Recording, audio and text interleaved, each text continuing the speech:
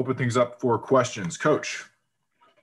Bad internet. Not going to lie to you, I was a little worried about our confidence and our swagger coming into this game. Those last two losses stunned us, kind of gutted us. And the Michigan State came out hot, and we're down 12. And, we weren't guarding. We weren't really locked in our defensive assignments. And then we did. We locked in. We started competing. We started battling.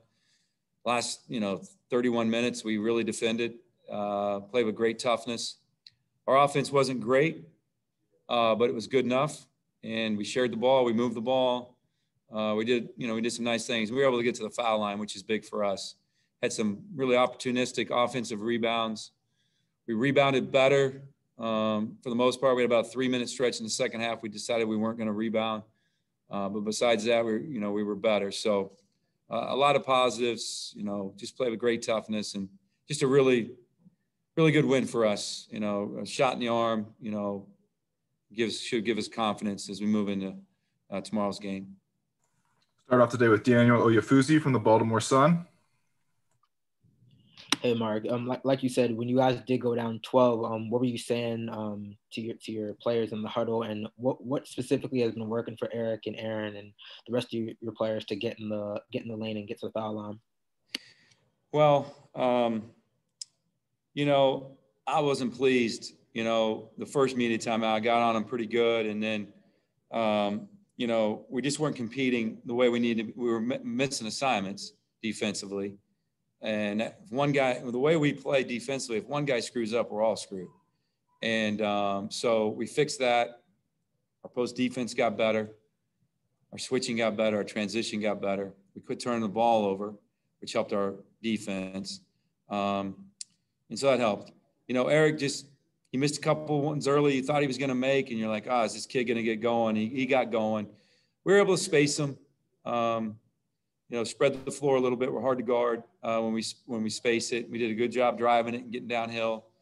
So we did a lot of good things there. And, Wiggins, they were playing as a shooter. They were closing out hard, and they blocked a shot in the corner. We could have cut it to 2. And I'm like, would you just start ripping and driving it, please? And that's what he did. He started ripping and driving, and he was able to get to the rim, got a dunk there in the first half. And then that opened up the rest of the game. They were really locked into him. But a lot of good things. Played inside out a little bit too, which we haven't been able to do much, but it's good. We need guys to play well. We need four guys, 4.5 guys offensively to play well for us to win. It's just the bottom line. And today we had that. But I think offensively, the 2 big plays was Daryl's 3, right? We were kind of struggling, put us up 11. Then we got to steal and a layup for Daryl, put us up 13. That was a big part of the game. Go to Emily Giambavo from the Washington Post. Hey, Mark. When you come out like that defensively, do you think you're going to turn it around, or is there a point where you're a little worried that it could all collapse in on you? You want to answer that for me? You've watched our team. Well, it's win or go home. So you were hoping they were going to turn around, set a couple guys down. I want to brag about Reese Mona. Reese Mona, he really flipped it. He went in there and he just guarded, and we weren't great offensively again, but during that stretch, but Reese just kept his toughness, his defense was just incredible during that stretch. And I think that rubbed off on a lot of guys, out there. So yeah, was I worried? Yeah. After coming off 2 losses, yeah, I was worried. But the guys did it. And that's a really good sign for us, because we haven't done that a lot this year when we're not playing great, just to really turn it on. We could do it last year's team, but this year's team hadn't been able to do it. So it's a real positive for us that we were able to do it today. Andy Koska, Washington Times. Hey, Mark, some of the offensive rebounds and putbacks, especially in the second half, I mean, how kind of critical were those? I think Hart with 1, Eric had another, just to kind of keep yourself ahead of Michigan State and allow a comeback. Yeah, they were big. And then I thought Galen had 1, and there was another one. And the best part about those fouls for us is they were on Hauser. And so Hauser picked up his 3rd and 4th fouls on offensive rebounds. One, we missed a shot, and we missed both free throws. The other was a 3-point play. So, yeah, Wiggs and Hakeem had 2 really big ones for us. And we transition defense, something we really work on, but if they're around the rim, they're allowed to do that. And they were big.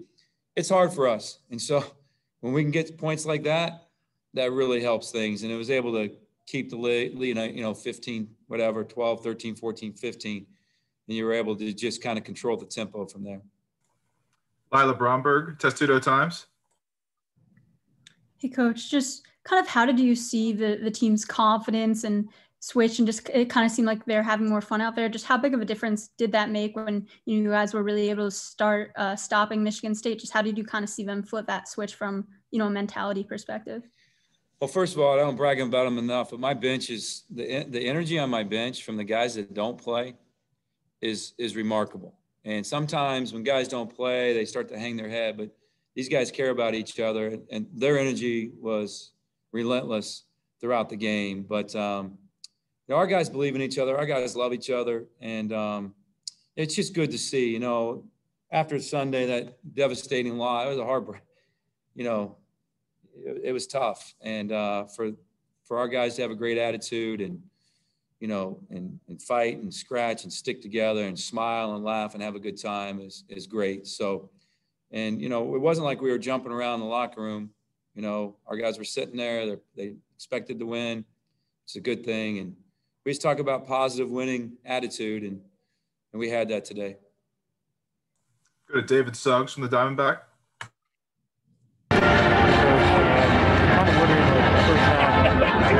Only two shots. Obviously, it's not that great.